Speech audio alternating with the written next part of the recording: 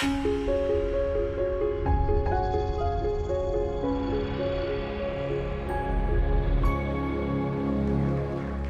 afternoon. Okay, so I'm doing 3 really dumb things. The first thing I'm doing is, so Catherine asked me to be on a track. She's talking about like IT, technology and society, and how society kind of relates to technology and how we apply it and all of that. I thought that sounds like a fascinating topic. I have no idea what I'm going to talk about. So I thought, well, I need to put a new talk together. So this is a new talk. So that's the first dumb thing I'm doing.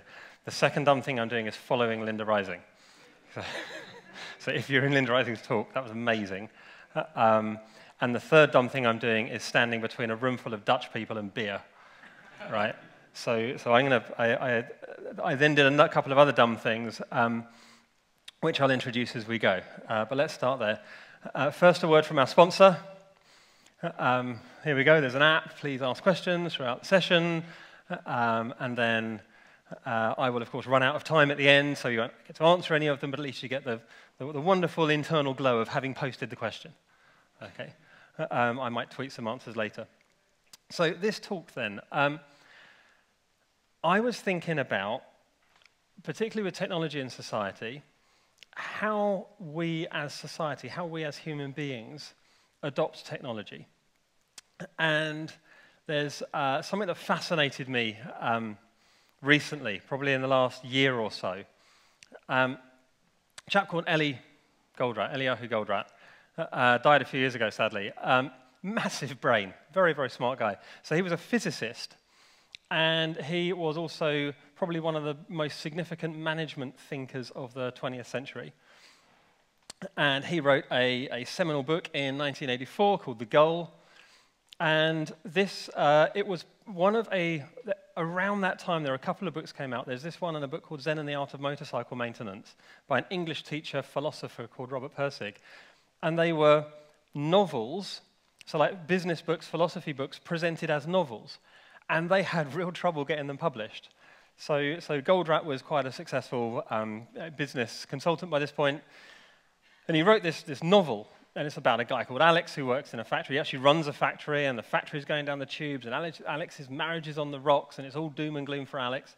And he meets up with an old school teacher called Jonah, and Jonah kind of coaches Alex in terms of figuring out why the organization's not working terribly well. And it all ends up okay in the end, so don't worry. Okay, this is not a depressing story. And it kind of led the groundwork for a whole load of, you get a lot of these sort of business novels now. So the most obvious one is The Phoenix Project, which was written as a direct homage to The Goal, but kind of brought forward 30 years to the DevOps world. But there's a whole load of these business books now, things like 5 Dysfunctions of a Team, where you start with like a fable and then it unpacks the fable. So The Goal was a really significant book, and it introduced this idea of theory of constraints. And theory of constraints is about how it's how you can apply lean operations and lean thinking to improvement in an organization. I don't want to talk about that today. I met a chap called Kevin Bear, who's one of the co-authors of the Phoenix Project a few years ago. Very, very smart, very personable human being. And he said to me, if you like The Goal, because I'm bouncing around and massively into this whole theory of constraints thing, he said, if you like The Goal, you're going to really like Beyond the Goal.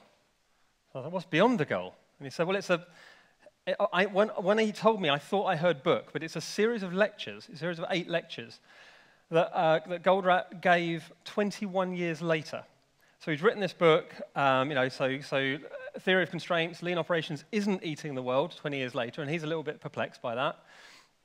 So if you look, in fact, this version of The Goal, the latest version of The Goal, has a wonderful extended interview with him in the back where he talks a bit about that. But so Beyond the Goal is this series of lectures that he gave, and again, he dies like 6 years later, so this is towards the end of his life.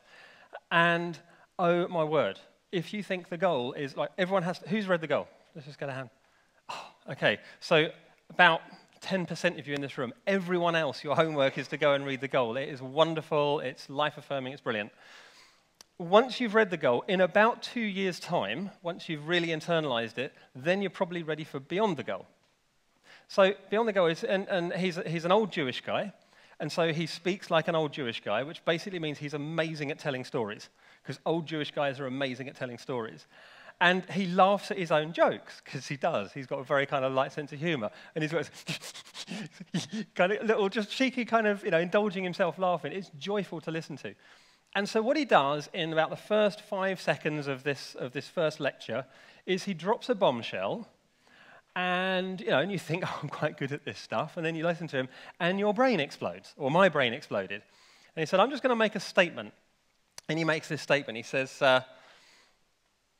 says, technology can bring benefits if and only if it diminishes a limitation.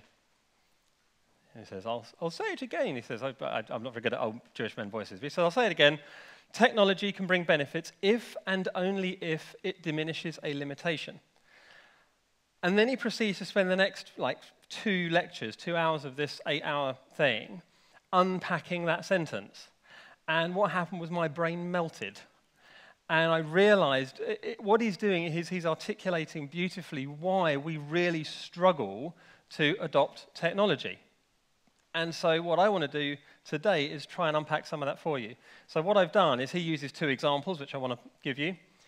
I've then added another 2. So I basically doubled the amount of content, and I'm going to try and do that in about half the time, which means I'm going to speak quickly, okay? Because I'm English, and that's what I do. So if you struggle with me speaking English quickly, do put your hand up. I'll ignore you, but at least you'll know that, you put your hand up. So technology can bring benefits if and only if it diminishes a limitation. So let's take a look. What is technology? So of course I did what anyone does. I jumped on the Googles, looked at dictionary.com, looked at Merriam-Webster, and technology is a really big paragraph about stuff. Okay, it's quite hard to describe. However, both of these things have a few key words in common. They both talk about knowledge. So technology is about knowledge, and most importantly, it's about the application of knowledge. So if I just study something, that's philosophy. Okay? If I then apply that knowledge to something, that's technology. Okay? So the practical application of knowledge, accomplishing a task, using knowledge, interrelation of knowledge with life. So you're actually applying it to do stuff. So, okay. Here's what I concluded from listening to Ellie Goldratt for a couple of hours. We're really, really bad at adopting new technology. Okay? That's generally my conclusion. In fact, that's not strictly true. We're great at adopting new technology. We love new technology. We've got this whole, the lovely adoption curve of, early adopters and pioneers jumping on these things, and then the early majority come along a bit later. The thing we're really bad at is exploiting new technology. Okay, we're rubbish at exploiting new technology. What does that mean? What I want to do is give you a series of examples of technology advances over the last probably 50 years, and unpack those a bit. But essentially, what Goldratt says is this, he says, when we have a new technology, there's 4 questions we need to ask ourselves in order to figure out how to exploit that technology. And we need to ask these questions in order, and we need to answer these questions in order, and if we don't do that, we will not get the benefit from the technology. So these 4 questions unpack the if and only if. Okay, so if you're going to write anything down, this is the stuff to write down. The first thing is this: what is the power of the technology? What does it do? And he says, this is the easy one, because there's people selling it. Read the sales brochures, watch the adverts, that's what it does. Okay? It makes your whites a new bluey white that'll hold up against the window, or it makes your car go faster, or it makes the journey smoother, or it makes whatever it is. It's a phone but without any buttons, because what we need is a phone with fewer buttons. Okay? The power of the technology, what benefit does it give us? Then he says, well, this is the if and only if bit. What limitation does the technology diminish? If we can't identify what limitation the technology diminishes, all the other bets are off. So there needs to be a specific thing that says, right now we have this limitation, this thing that's a problem for us, and we have to be able to demonstrate that this technology diminishes that limitation. This is surprisingly difficult. And the reason this is surprisingly difficult is because mostly those limitations are hiding in plain sight. We've gotten used to them. It's like asking a fish, how's the water? And a fish is like, what's water? Yeah? because it's in it, it's around it all the time. And again, as I say, I want to give you a few examples and unpack that a little bit. So what limitation does the technology diminish? Now it gets interesting, because now we ask ourselves, what rules enabled us to manage that limitation? We've had that limitation, we've always had that limitation. We need rules in order to manage that limitation. So what are those rules? Because if we don't dismantle those rules, we don't get any of the benefit of the technology, because we're still constraining ourselves by rules that work right now for the thing we used to have. And a few people nodding already, yeah, sort of trying to apply this. The problem with Ellie Goldratt is he says these things and they hit you like the punch in the stomach thing, they hit you like a sack of sand, and you suddenly, and it might be confirmation bias, but you suddenly see it everywhere. One of the things I do, a lot of the work I do is going into organizations and helping them see things differently. Okay? The amount of constraints I run into that are exactly this. We have rules that enable us to manage the limitation, and we are wedded to those rules.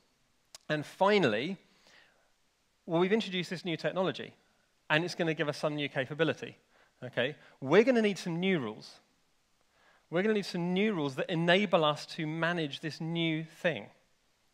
Okay, so, and these new rules aren't usually the knot of the existing rules. They're different things. So this means we have some work to do. So I can't just go, ta-da, here's a new technology, here's electricity. No, you just go, electricity, all the things, and you'll be fine. Yeah? The agricultural revolution, here's farming, right? Well, so if you approach farming the same way you approach hunting and gathering, ain't going to work out so well. You need to think about things differently. And likewise, if we go into the industrial age, which we did, thinking it was just like the pre-industrial age, everything was really difficult for ages while we figured stuff out. Then we industrialized, and then we got very much into your scientific management from the early 20th century, your Frederick Wilmslow Taylor and Henry Gantt and Henry Ford and all those guys with very big brains. And then post-industrial, we carried on using those models. Okay, so this is how you adopt a new technology. Let's take a look at some examples. Who's heard of MRP? This is an age test. Who's heard of MRP? Okay, 2 hands. Was 2 more than I was expecting. Okay, this is probably one of the first applications of computer technology in business, or certainly one of the first widespread applications of computer software packages in business. MRP is Materials Requirements Planning, is what it stands for. If you're in a factory, if you're in any manufacturing context, and you build stuff for customers, then you have an order book, and you have customers, and you need to build those orders. You need to fulfill those orders. In order to fulfill those orders, you need material. Now, if you over-order material, you have a sunk cost problem. Okay, you have an inventory problem. If you under-order, you have a resource starvation problem. So getting the right amount of materials is absolutely critical to running a safe, cash flow, well-running manufacturing business. And this was a huge, well, it still is a huge deal. This was a huge deal in the mostly manufacturing late 20th century, so 50s and 60s and 70s, in the Western world particularly. So what we have is, in a typical factory, you might have 20% of the workforce were very, very smart, highly paid number crunchers, and they would be off in an office somewhere doing the materials resource plan, the material requirements plan. And the material requirements plan may well take a week to calculate the material requirements for them next month. Okay?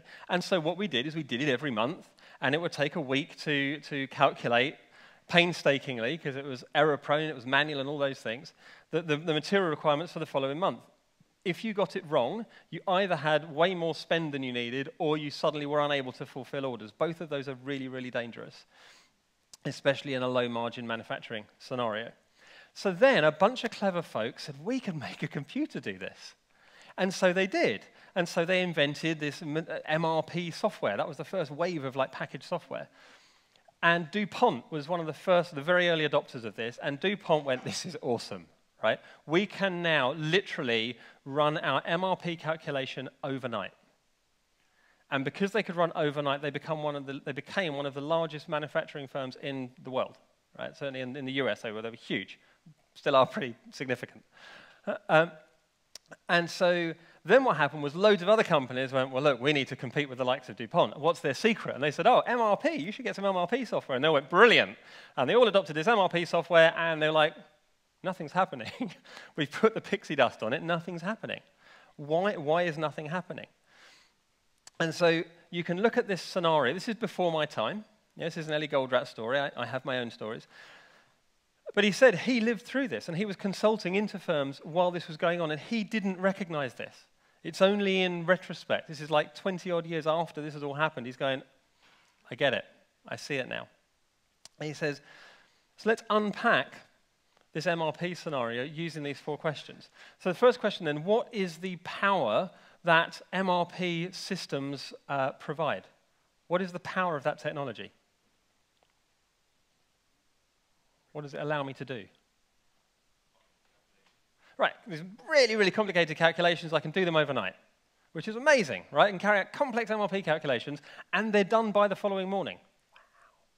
Wow. Okay, so what limitation then, what limitation does this diminish?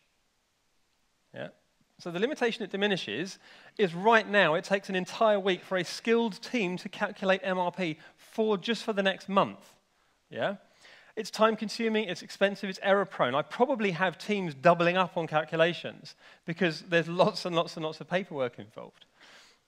So then what are the existing rules that made it possible for me to do materials requirements planning in a large factory? What rules did I have that said, this is what we're going to do?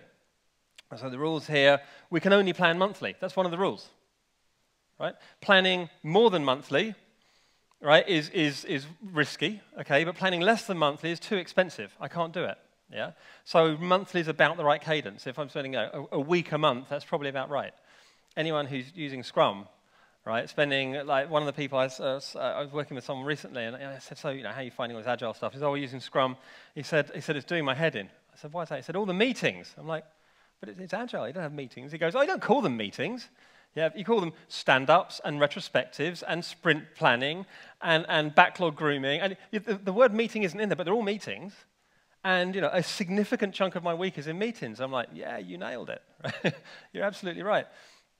So that means that you can't have shorter sprints than that because it's just too expensive. They figured out the same thing. Okay, it takes a week, a month to do the planning. And we need to buy big enough batches. I need to order big enough batches to last me a month.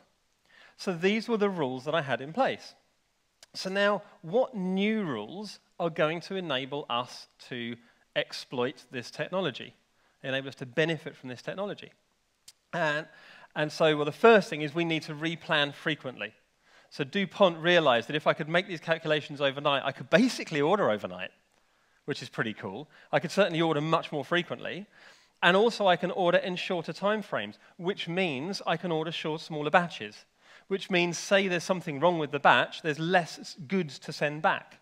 So I start creating this win-win-win of smaller batch size. This was an accident, a happy accident. But then that means a bunch of things. In order to exploit this technology, we need to change the relationship with our suppliers, right, and with our customers. In terms of our suppliers, I need to say, can you deliver smaller batches more frequently? Right now, you have a massive series of trucks that turn up every 30th of the month or whatever. For my goods for the next month. What I actually want now is, can you send like very small vans every couple of days? And for a lot of their supply chain, that was completely mind-blowing for them. They had to retool and rethink a load of things. And a lot of them said, no, we can't. Okay?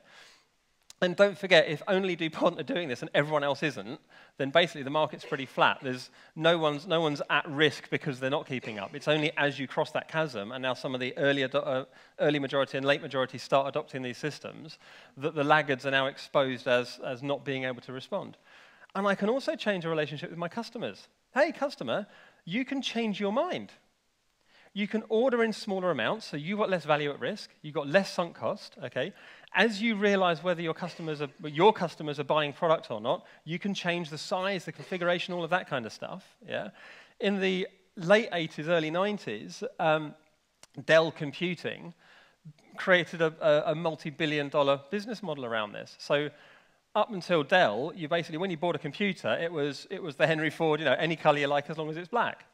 Yeah? HP, Compaq, all the big vendors, IBM, are saying this is what a computer looks like. And Dell were like, how much memory do you want? how large of a hard drive, how big of a screen, all the other configurations. And you just had sliders, and you just moved all the sliders, and you went ship. And it would arrive. And it would typically arrive before your order would arrive anyway from the other guys. So they had this whole supply chain thing down, and they became, Michael Dell became a billionaire because he could work in smaller batches, right? So we need to change the relationship with our suppliers and our customers. Once we do that, we can outmaneuver our competitors. This is pretty cool. But until we do that, we are basically constrained by exactly the same rules we were using before. And this is what was wrong-footing all of DuPont's competitors, is they were using these systems, and they were still doing their MRP calculations every month. Every month, they would run them overnight. And then the following month, they'd run them overnight again. So they were getting this, it's much cheaper. We've got this huge cost saving. We don't need these rooms full of expensive calculating human beings anymore. But we're getting none of the business benefit. We've managed to save a few bucks on salary. Brilliant.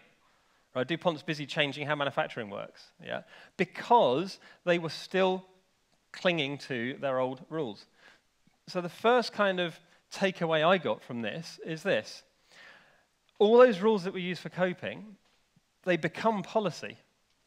And once those rules are policy, it's really hard to unpick those rules, okay? Because different people own those rules, and different people kind of collect around those rules. So the policy is we plan monthly.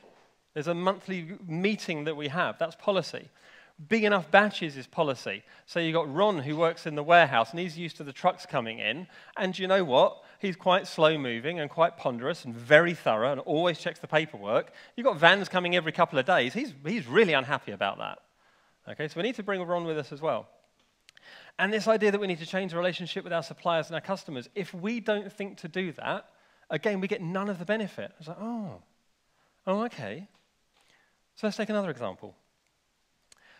ERP. So who's heard of ERP? There we go. So that's a generational thing, right? That's 70s and 80s, 90s. Okay. So a lot of people in this room grew up with very big, very slow-moving ERP systems. ERP was another seismic shift in enterprise, certainly. ERP was the idea that organizations have data, and that data is usually in silos. And because that data is in silos, it's expensive and slow to obtain that data. And so then we kind of shore up our world and say, well, we can't really move quickly. What we'll do is we'll make the best decisions we can given what we know. So the sales silo makes the sales policy decisions, and the manufacturing, the engineering silo makes engineering decisions, and the production silo and the sales. So all these different silos are all busy doing their thing. Okay. ERP comes along and says, in much the same way as MRP, install these systems, you can now have access to real-time data about stocks, about sales, about utilization, about people, about movement of stuff, everything, all your business metrics that allow you to make good commercial decisions, good operational decisions, are at your fingertips. You just need to pay, 15 million euros and kit out a data center and have 28 SAP consultants in your building for the next 4 years, and the rest is gravy. It's easy. Yeah, wow, I want some of that. Yeah, so 12 million euros, I stand to save 100 million euros. This is chump change, sure, go. And then, of course, story after story of organizations who took on these huge systems and huge transformations and nothing really changed, and they're like, oh, okay, we've sunk 12 million in, and our current calculations are we've saved 489 euros in supply chain. Yeah. Great, and how much did you spend on that? Yes, basically the farm, right? So again, we can unpack this in terms of how do those 4 questions land. So the first question, what's the power of ERP? I can now collect, I can process, I can present information across the enterprise. All 3 of those activities are really hard. Collecting data in any kind of real time is really, really hard in a big organization manually, okay? And also people make stuff up, right? Because they tell you what you want to hear rather than what you should really hear. And across the enterprise is now we're going across silos. That was a huge deal. So, okay, what limitation then does this diminish, right? What's the sales pitch? What's the benefits case? Well, so the real limitation is ignorance. Okay, it's ignorance of what other groups in the enterprise are doing, and so I need to make local decisions. So what kinds of things did we do before ERP? This is a really tough question, because the answer is all the things. All the things you do in an organization that are around process, governance, oversight, program management, you name it, anything you do that's about information, which in knowledge work is most of the things, yeah, and in fact in enterprise is most of the things, are about having to make decisions. So the most obvious one is we focus on utilization, okay? Donald Reinertsen says wonderfully, he says a bad model is better than no model. So the model we're going to go with is utilization. I've got all these expensive people. I hope you're expensive, right? All these expensive people, and I need to sweat my assets, right? I need to keep them all busy. So what I want is for all of you to do a timesheet, and I want you to tell me exactly how you're spending every single minute of your day. You know, and then one of the things that you notice over time is that 20% of people's time is allocated to filling in timesheets. Yeah. But so I need to know where my spend is going, okay? And so I want to check utilization. And then we invent a thing called cost accounting. We invented that. That didn't used to exist. It's not an enormously intuitive thing. Yeah? Cost accounting says, if I can maximize utilization for my assets, then I'm getting the most value I possibly can from my assets. So I think of the world as static and largely hierarchical, and if I have someone who's head of sales, and he's responsible for my sales activities, and he says, okay, well, you need to maximize your sales assets, and he has a bunch of sales managers, and they need to maximize their teams right the way down, yeah, to the plebs on the ground. And then she's my production manager, and she's got to do exactly the same thing for all my production people. So that's what cost accounting does. It says, I need to make decisions. I don't know what sales is up to. I'm production. I don't know what sales is up to. I don't know what dispatch is up to. I don't know what marketing's up to because I don't have access to that information. I can ask my peers, but that information is weeks or months out of date, yeah, by the time it filters up the chain of command. So I need to make local decisions, and I do that using a whole bunch of models called cost accounting. And so that means now that we start getting this really perverse organizational thing where anything that isn't sales is a cost center. Okay? So IT is a cost center, engineering is a cost center, production is a cost center. Anything that doesn't involve someone actually transacting cash coming into the business is seen as a cost center. And so because I don't understand how value works in my organization, the only lever I've got is cost. So I drive that down. Yeah? And what happens when you drive that down? All the bad things. So now what can I do? What new rules do I need? Well, the new rules I need are about a thing called throughput accounting. So again, Ellie Goldratt describes this in the goal. There are only 3 numbers you need to run a business. There are only 3 accounting numbers you need to run a business. The first is called inventory. Inventory is how much money have I spent on things that I intend to sell. So all the bits I've bought that I'm then going to do stuff to and sell, that's my inventory. Okay? Throughput is sales, right? Throughput is I've now built all these things and I'm shipping all these things and people are paying me money. So throughput is all your revenue and whatever else. And the other number, operating expense. So operating expense is how much does it cost me to turn my inventory into throughput? It sounds incredibly simple because it is, right? The problem with it is you need to be able to see the whole system in order to be able to answer those questions. If the system is 4 people sitting in a garage, it's easy to calculate inventory, operating expense, and throughput. If the organization is 3,000 people, it is well nigh impossible. So what you do is you fall back on a bad model. You fall back on cost accounting. And we want to measure flow of value. So that means how work is happening and how people are adding value. We need to do that holistically across the whole organization. So that's the first thing we need to do. Weirdly, and this is countercultural, okay, we need to collaborate. I know, right? Salespeople talking to engineering people, talking to production people, talking to... That doesn't happen. They're different tribes.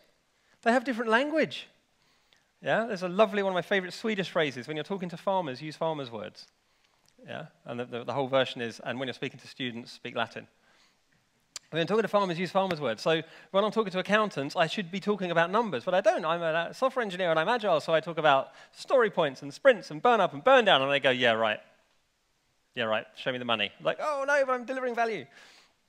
So we need to collaborate across divisions, across silos. And the weird thing is all parts of the organization are seen as value creation because they are.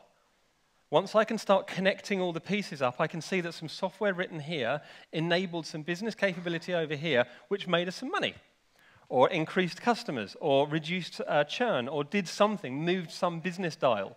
And because I can equate now, I can associate the work with the value, I've now got two levers. I've got the cost lever and the value lever. Okay? So what? So this then sort of led me to my second insight, which is rules for coping aren't just policy. Rules for coping become law. Okay? There's a set of practices called GARP, Generally Accepted Accounting Practices.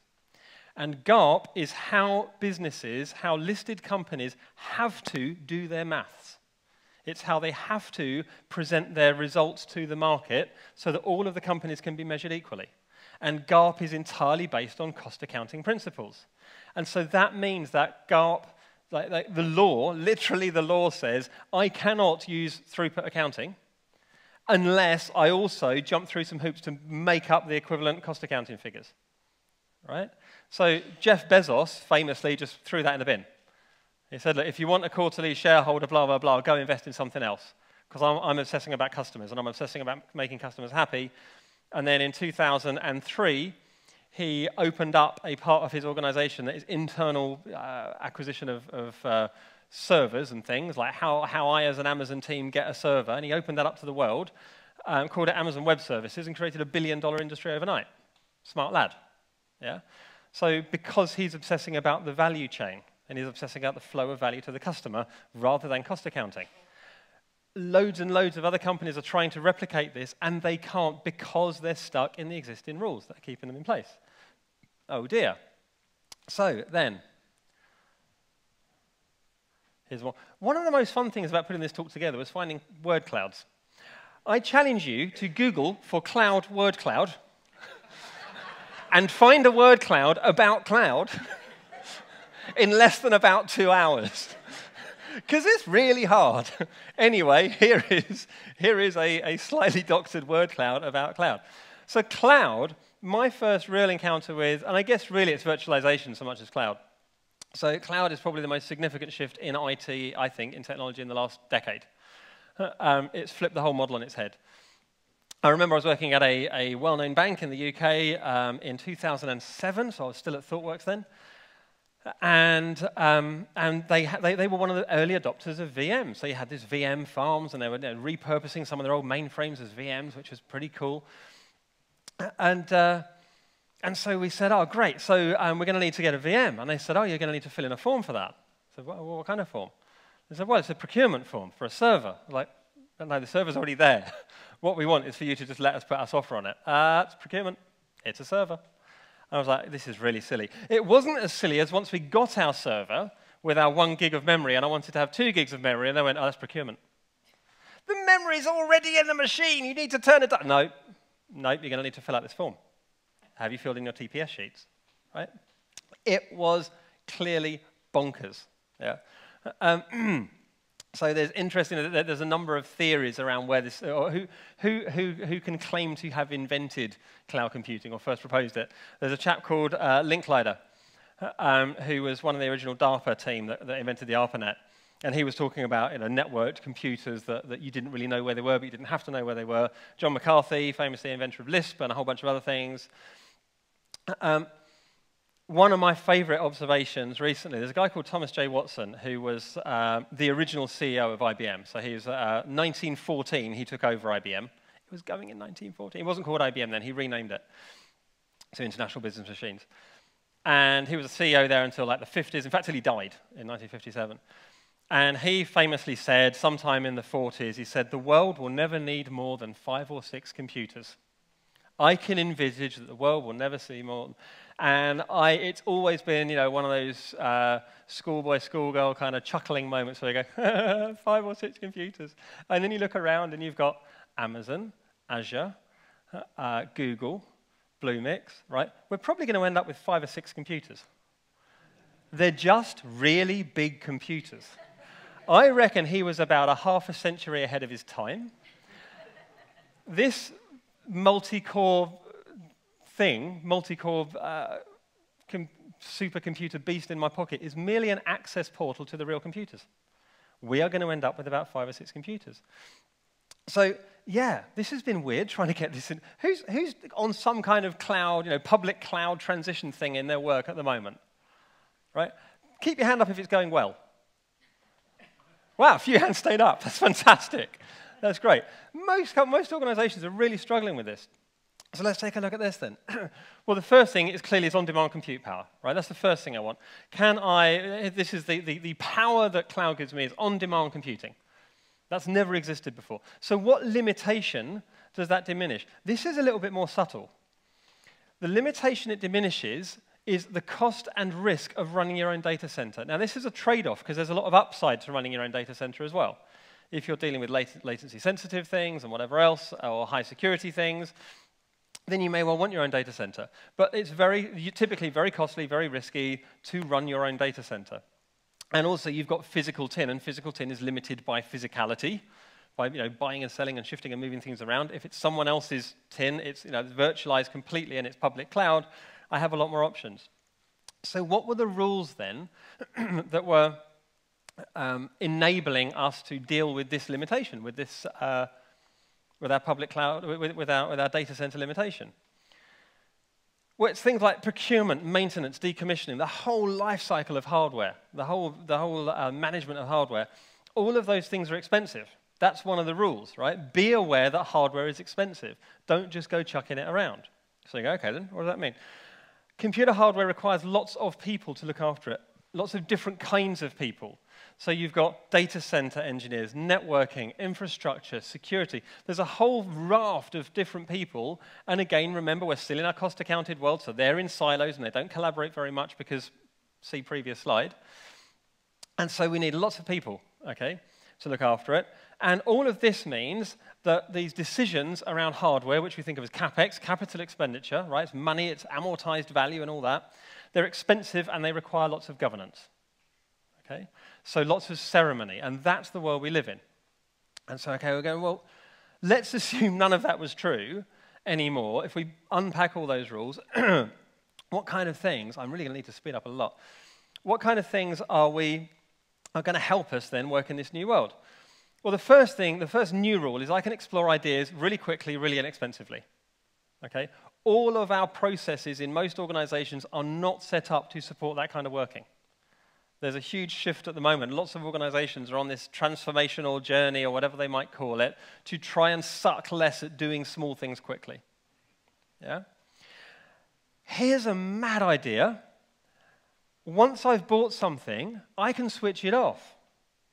Right? I can reduce this compute power as easily as I can increase it. It's a dial. It's literally utility. It's insane. And so all of my thinking about, because part of this is optionality, so I'm thinking in options. I've bought this thing. Well, my options now are sell it at a massive loss, right? Or keep it and try and force people to use it and amortize the cost of use. But if I can reduce computing power as easily as increasing it, it means that those decisions are now much more reversible. The cost of making a bad decision is much lower. The cost of reversing that decision is much lower. And I'm renting compute power. That's my mental model. I'm renting compute power. I'm not buying servers. And that's a whole different lot of thinking that we do. So now again, this is where these rules start really impacting things, because now they become structure. They become how the organization works. So we've got lots of people, and these people are specialists, okay? And they're expensive, and we have governance and ceremony and all that kind of thing. These people are not going to cede their power quickly. So this is in direct conflict with this idea of reducing compute power. Yeah? Well, if it's high ceremony, I don't want it to be easy to undo these things, or I don't want to believe it's easy to undo these things. And then finally, very briefly, continuous delivery. So a lot of people here, I hope, are practicing continuous delivery or on their way there. So again, what does it give us? It gives us the ability to eliminate, simplify, automate releasing software. By the way, you should do it in that order. So I look at my process and I say, what parts of this process can I eliminate? What parts are vestigial? Then, given what's left that I have to do, how can I simplify that? And finally, then, what of that simplified process can I automate? So that's the offer. That's the deal, okay? So what limitation does that diminish? It means I don't have high-risk releases. It means I don't have high transaction cost releases anymore, which means I can release smaller things. That's kind of cool.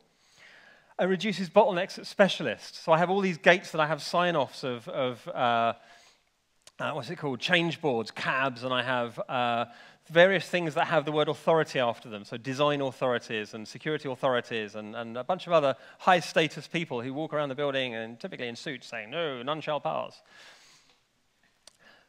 So the rules I currently have are this. Fixing mistakes will be expensive and time-consuming, so I front-load the risk.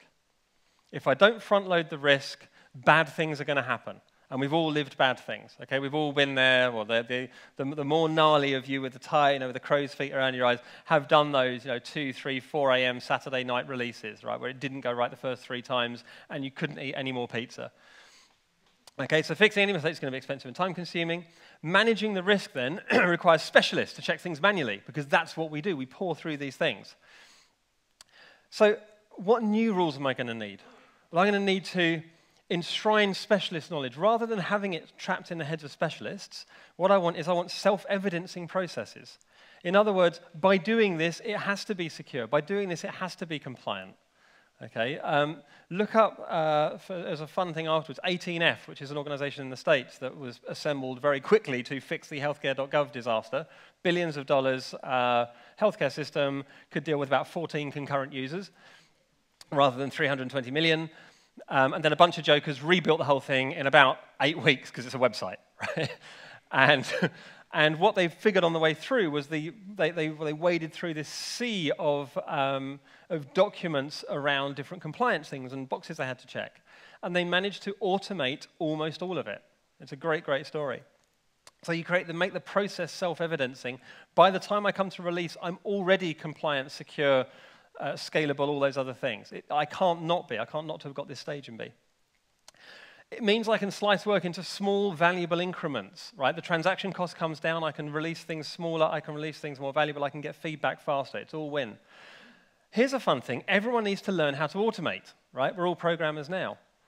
Yeah? So everyone in the organization is thinking, how can I simplify, eliminate, automate the work I need to do? So now the rules become culture. And this is where it gets really, really tough to unpick these things.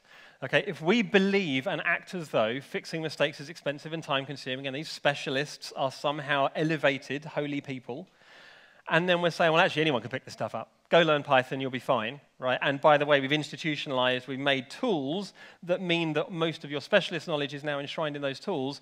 So we need you to make sure the tools are okay, but you don't get to do the none shall pass thing anymore.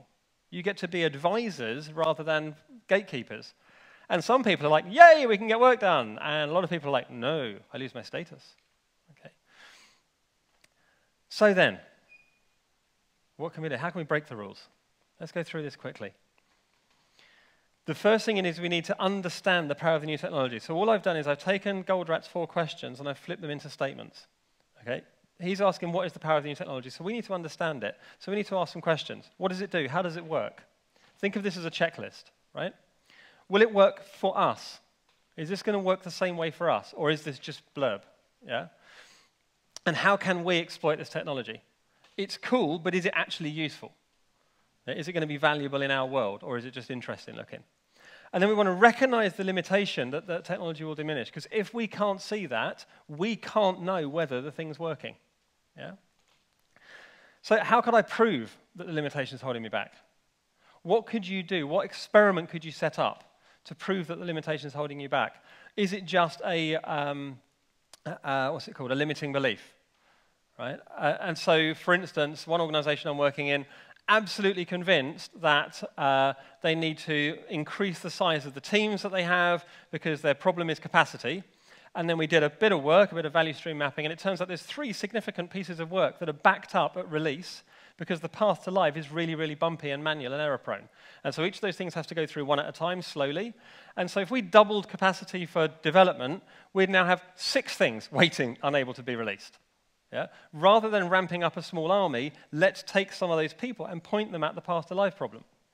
Let's understand, and this is theory of constraints again, let's understand where the system is constrained and widen that constraint.